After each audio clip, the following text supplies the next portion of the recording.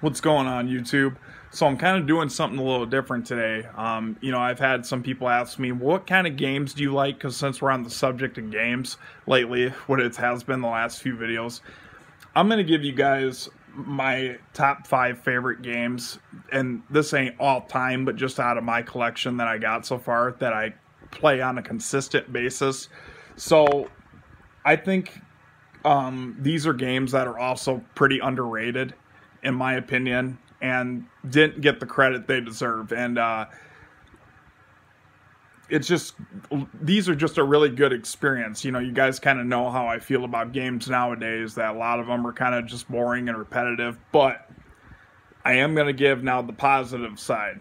If I had to pick a game to start with, now this is, like I said, in no particular order, but if I had to pick one game that is one of the most criminally underrated games in this generation, it's this game right here, Days Gone.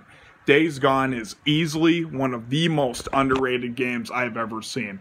Do you know IGN only gave this game a 6 out of 10, but they'll give a garbage game like The Last of Us Part 2 a 10 out of 10? That just goes to show you an IGN's a paid reviewer. I'm sorry, I don't listen to them reviews.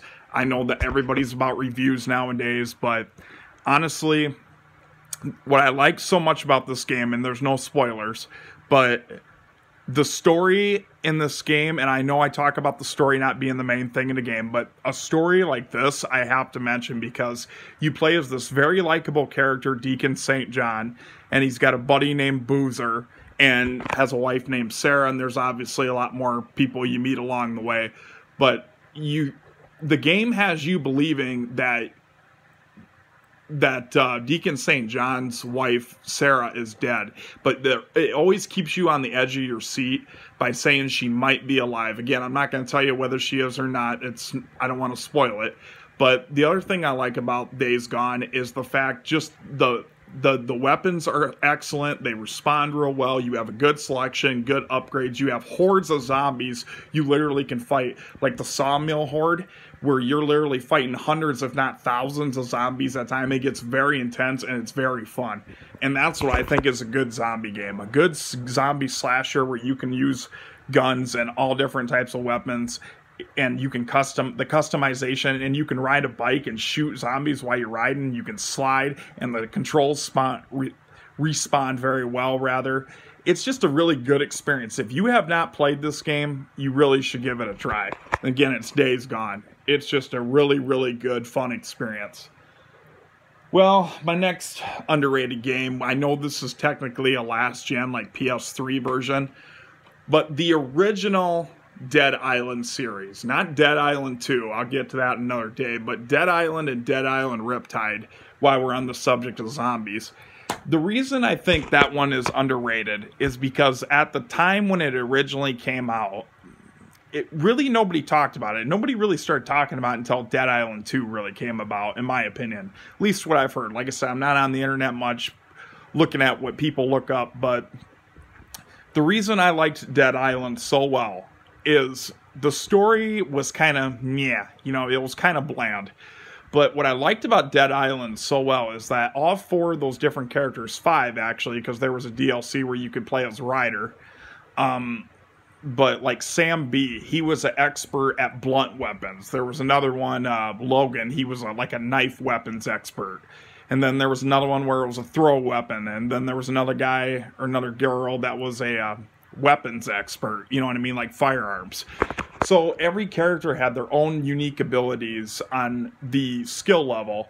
And the fact that I liked it so well is because there was endless opportunities. If you wanted to do 100% game completions, you will get lost in this game for days upon days, if not months. I mean, it is really a good time consumer. It's one of the few games that I will say Deep Silver actually did a really good job with the help of Techland. But anyway, so yeah, just the map exploration. You got the resort, then you're in this really low poverty city that's kind of run by gangs and thugs, and then you go into the jungle, and then the laboratory island. I mean, it's just, and all different types of zombies, you know, that's what I liked about it. Like, you could take, this is kind of back off subject, back up here a second, but one thing I liked about Dead Island so well is the fact that you could take an ordinary weapon like a sledgehammer and turn it into a magic wand that could make a thug fly all the way across the map. I mean, not literally, but you know what I mean. That just the customization and the different things you could do to weapons. I mean, it was just endless. It was endless. That's why I kept going back to Dead Island so long for a while, because it was just fun to start over and go through the entire game again. And the fact that you could start over again and not lose any of your progress and continue to level up, I also like that. So, yeah, Dead Island Riptide was good. It wasn't as good as the original, but it was still good, you know. So, yes, that's another game that I think is underrated. If you haven't played the original Dead Island, I'm assuming if you're younger, you probably haven't, but luckily they have the definitive edition, which is good. I still like the original one better on PS3. But pick it up. It's good. And now, I know we're still on zombies, but another one, this is one that I haven't seen up till recently, and Zombie Army Dead War 4, or Zombie Army 4 Dead War, whatever, how you pronounce it. But I haven't beaten this game yet, but this is another zombie game that is just fun.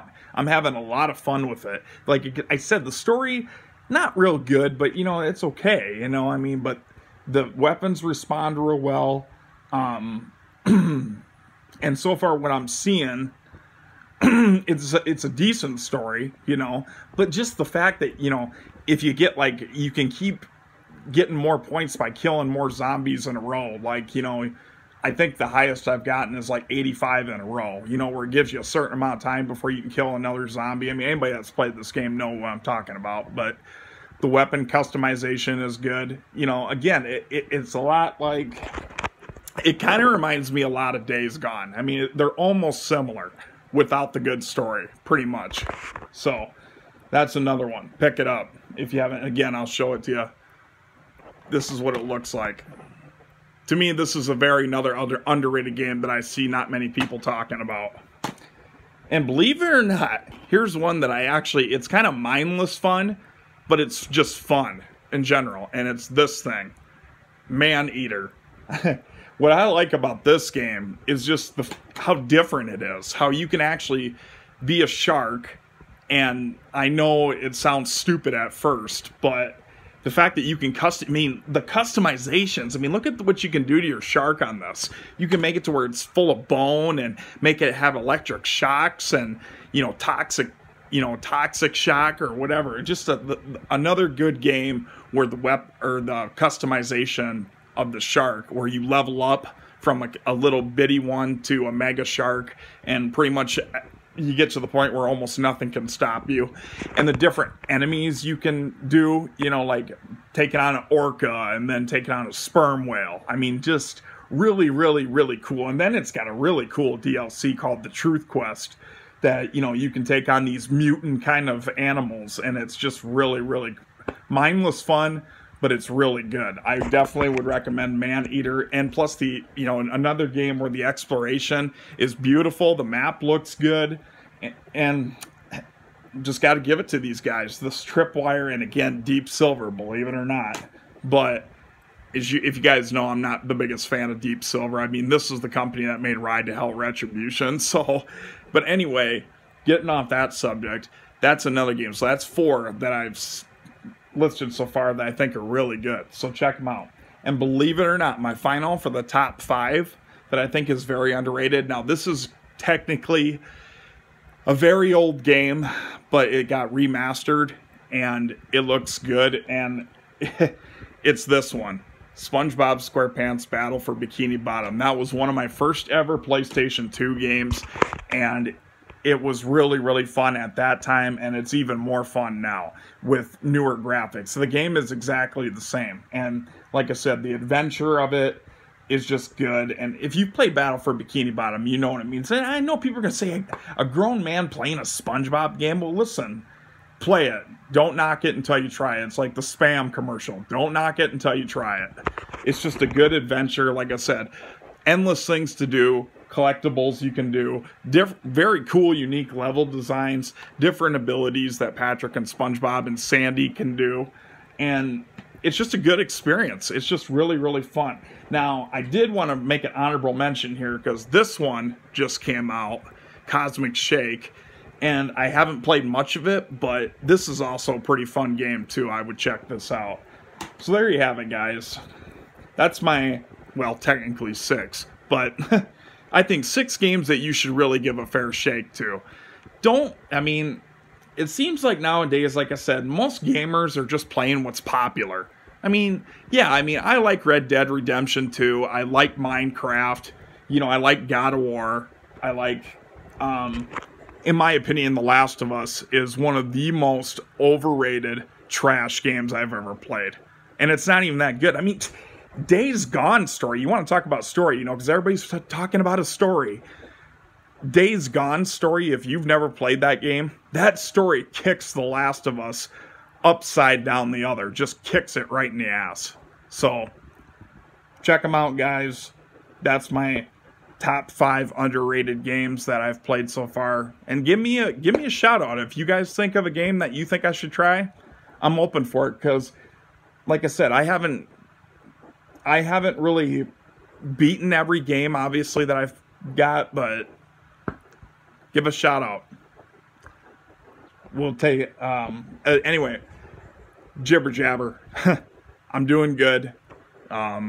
Still going to my rehab, cardiac rehab, doing well. And I'll just keep you guys posted soon.